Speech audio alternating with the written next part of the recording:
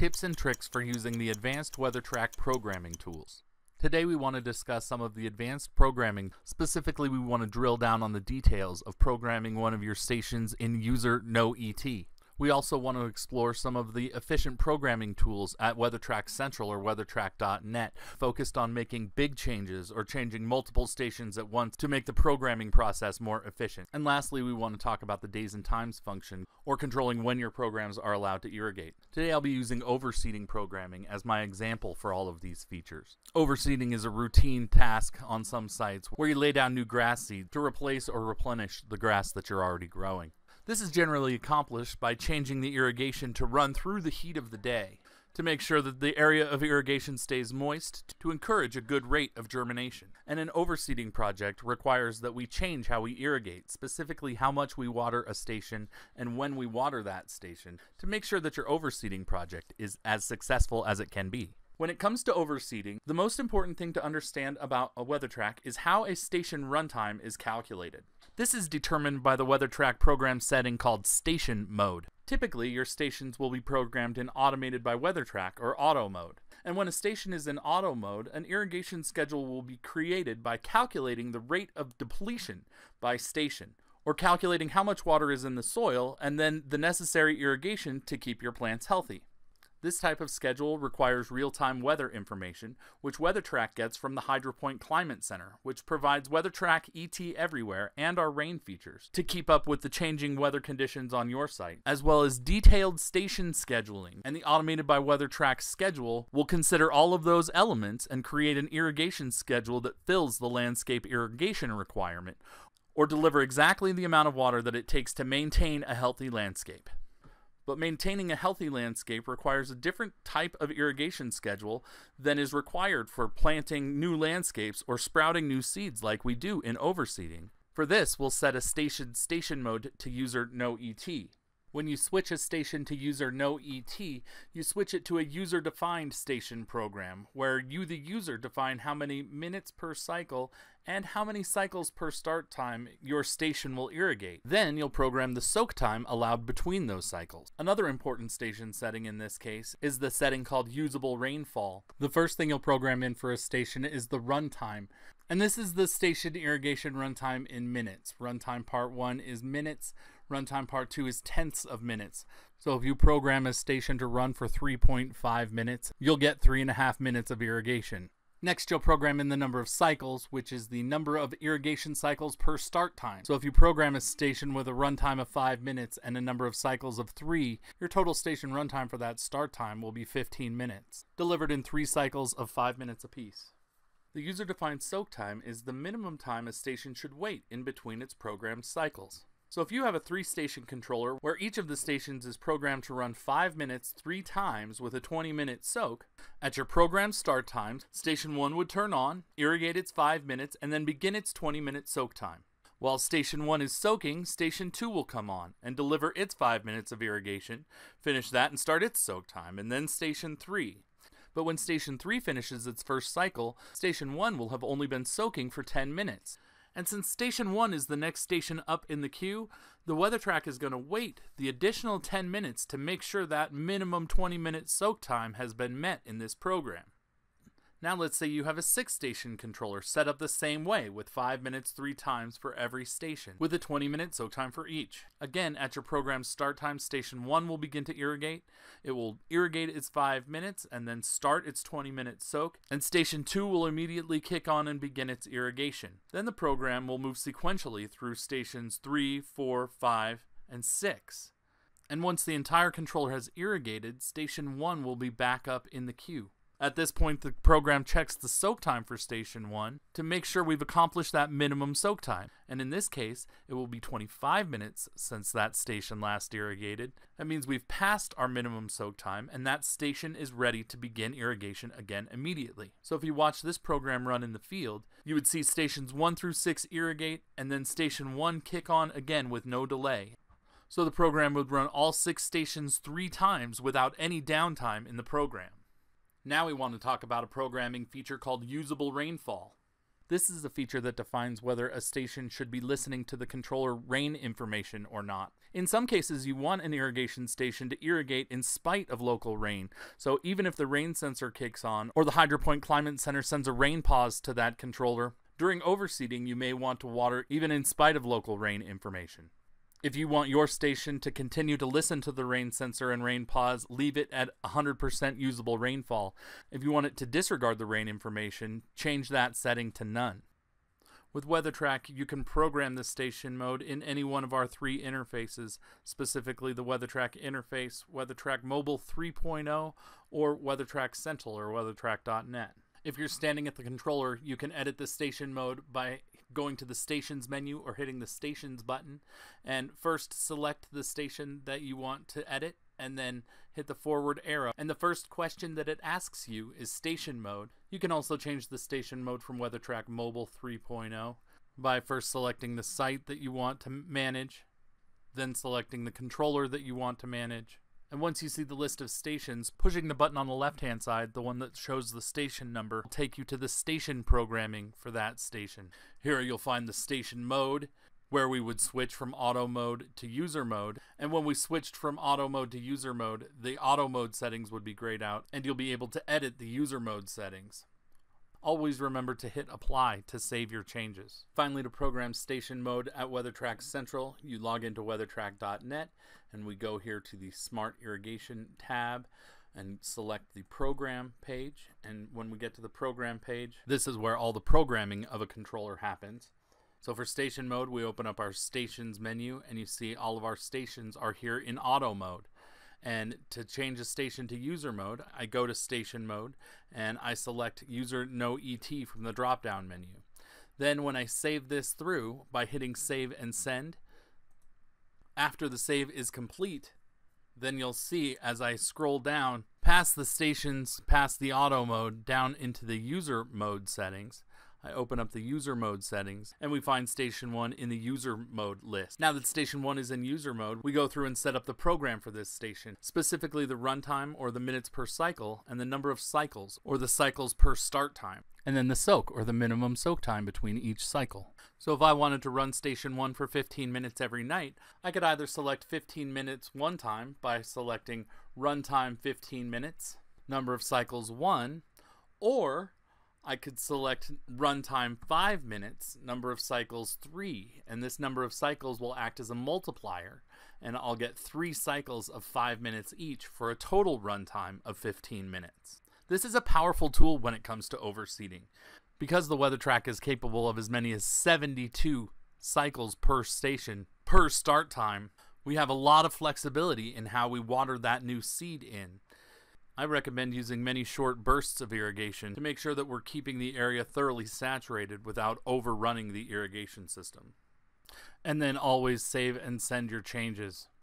One of the key advantages of using WeatherTRAK Central is that the Central allows us to see and manage many stations at once. So typically when you're overseeding, you're not overseeding one of your stations, you're overseeding a lot of stations all at once.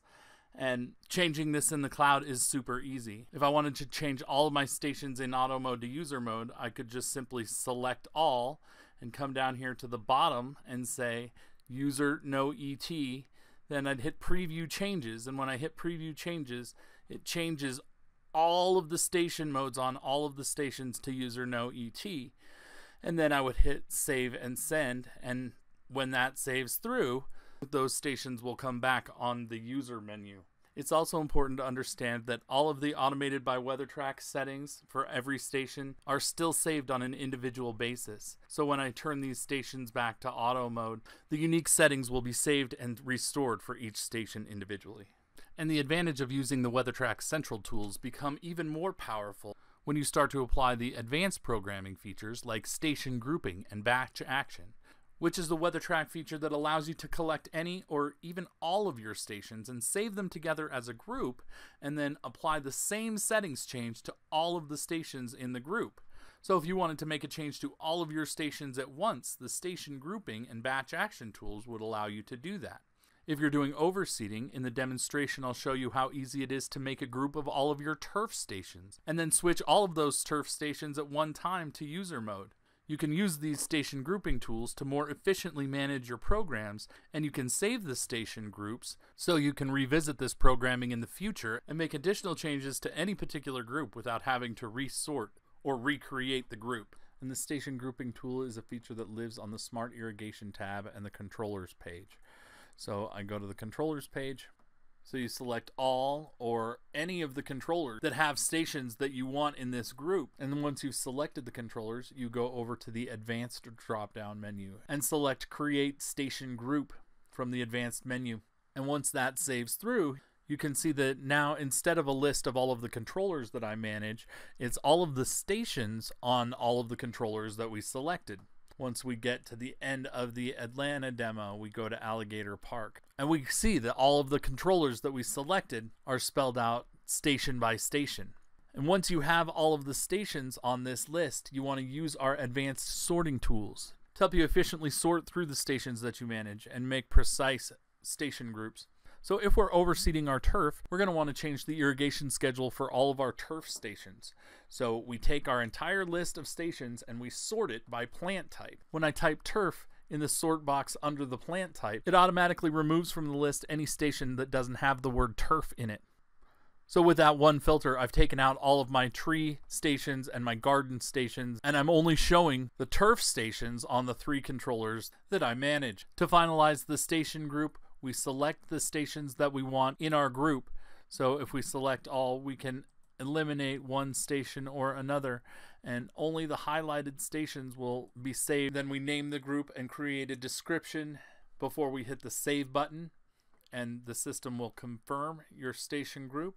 We want to hit save, and when that saves through, we will have successfully created a station group, in this case all of the turf stations. Notice once you've saved it as a station group, on the right side we have this button called Batch Action. The Batch Action tool was created to allow a user to make the same change to every station inside of a station group. And you can use this Batch Action tool to change any of the programming elements on a controller. So you can use it for percent adjust or change all of your stations to program A. So first I select Batch Action, and then I select the change that I want to make to all of the stations in this group. If I'm doing overseeding, that means I want to change the station mode. And when I select the station mode, the action detail allows me to go in and identify which station mode I would like to send to all of the stations in the group. So I want to change all the stations to user no ET, and then hit apply change. When that saves through, we will have successfully sent the command that will change the station mode for every station in the group to user no ET, and the system will automatically restore each station's user mode program individually. So each station's program will be restored to run however it ran last when it was programmed in user mode. So you can see how the station grouping and batch action tools make an easy job of collecting many stations together and making the same programming change to all stations in the group. Now for our overseeding project, we know why and how to change our stations to user mode and how to make big changes in the WeatherTRAK system or change many stations at once to save time in a project like this. Now I'll finish by talking about changing your days and times or changing when a station runs. And to change when a station waters, the programming needs to be addressed in two separate areas. So we need to look at this programming in both the station settings and the days and times. And when programming a station setting, you assign every station to a program, and that will tie that station to that program in the days and times menu. Then you go into the days and times menu and manage when that program will be allowed to irrigate. So you set up a start time water window and water day mode that defines when that program and all of the stations inside of it are allowed to irrigate. And to get that done at WeatherTRAK.net, we start by going to the Smart Irrigation tab and down to the Program page. And when you see the Program page, the first thing we do is make sure we're selecting the correct controller. So we select the controller that we want to manage. And once you know you're on the right controller, you go down and open up the Stations menu, and we will open up our stations in user mode and see all of the stations that we just changed to user mode. Here, you'll notice that the first thing we set for a station is the program to which it's assigned. So here on the Stations menu, we can change which program our stations are assigned to, or we can change the program that all of our stations are assigned to by using the preview changes like before. Then always save and send those program changes. And once we've got all of our stations assigned to the right program, then we go to the days and times, and you can see that with the WeatherTRAK Pro 3, I've got 8 different programs, A through H, and each one can have its own start time, water window, and water day mode. Do note that different controllers have different numbers of programs, so on an LC you might have as few as 2. Now notice that in default settings, all 8 programs will be tied to the start time and water window for program A. That's because this controller is in stack. If I go up to the setup menu and I change from stack to overlap, I unlock the controller's ability to have every program have its own individual start time and watering window. In addition, I give the controller the ability to run multiple programs at the same time if they share time in the water window. So be careful when you switch from stack to overlap that you don't overprogram the controller and have more stations running in the field than the pipes of your irrigation system can supply. If we try and run too much irrigation all at the same time, then nothing will perform as you expect it to. So once we've switched to overlap, we'll be able to program the program B settings. So we close setup. And now for our overseeding project, we want to set up a start time and water window during the day. So we let program A continue to do what it does, and we go to program B to start at 10 a.m. with an 8-hour water window. And that should allow enough time for my irrigation schedules to run during the day to keep those seeds happy and healthy. If I want, I can use this second water window. If you have stations in user mode, the second watering window will try and run your entire station program again. This will multiply your user programmed runtime by running the full irrigation program in both the watering windows. And last, we program the water day mode, where we select which days the irrigation will run. Remember, if your water day mode is set to optimize by WeatherTRAK, when your stations are programmed in auto mode, that means that the station has full availability. So the weather-based irrigation program could run any day that it needs. But when your stations are programmed in user mode, that means this program will run every day. Most likely you want your overseeding project to run every day, so optimize by WeatherTRAK is a fine controller setting. Some managers choose days of the week and make sure that every day is selected, or you can select to take multiple days off if that's what you want to do. Remember to hit set and then hit save and send with the water day mode schedule that you want for this program. And remember that stations in user mode will try and water their entire program at every start time on every water day. Now that you're an expert at managing days and times, check out the WeatherTRAK features that allow you to make big changes to your days and times features. And for that, you're going to need to check out your compliance monitor. So go to the compliance monitor tab and select the program grouping tool. And once that saves through, you'll be able to create a new program group from your controllers. So again, step 1 is select the controllers that you want in your group. Then use the advanced sorting tools to create the group that you would like.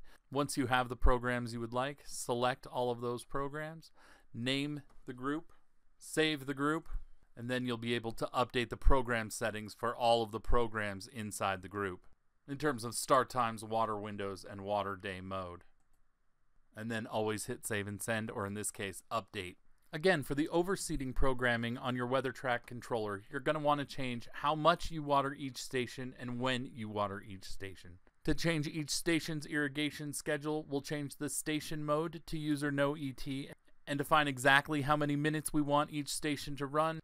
And using the station settings in the days and times menu, we'll switch those stations from nighttime irrigation to daytime irrigation. Remember that many of our customers purchase WeatherTRAK as part of a water-saving initiative, and the user no ET is not a water-saving feature. As such, our best water-saving stories come when stations are programmed in automated by WeatherTRAK. So a savvy WeatherTRAK user knows that user no ET is necessary for certain landscape applications, but you're not saving any water by using it, so please get those stations back into auto as soon as possible. In addition, we've covered how to make big changes to your portfolio. And the detailed settings of how each station generates runtime is important for the landscape health. Sometimes in making these big changes, our users have had certain stations fall through the cracks and either get switched inadvertently or not had good information at the end of the programming process. And remember what Stan Lee said, with great power comes great responsibility. So when you're using those big change tools, be cautious, make sure that the detailed information is right, and be ready to react if an inaccurate change has been made.